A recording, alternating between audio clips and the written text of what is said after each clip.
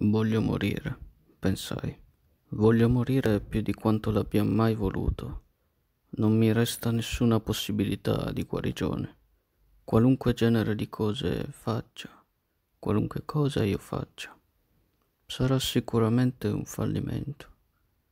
Nient'altro che un'ultima mano di tinta spalmata sulla mia infamia.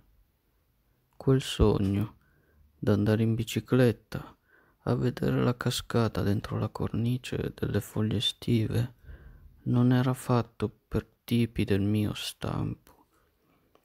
Tutto ciò che può succedere adesso è che sozzi, umilianti peccati s'accumulino l'uno sull'altro e che quindi le mie sofferenze diventino tanto più acute. Voglio morire. Debbo morire. Vivere è già di per sé la fonte d'ogni peccato.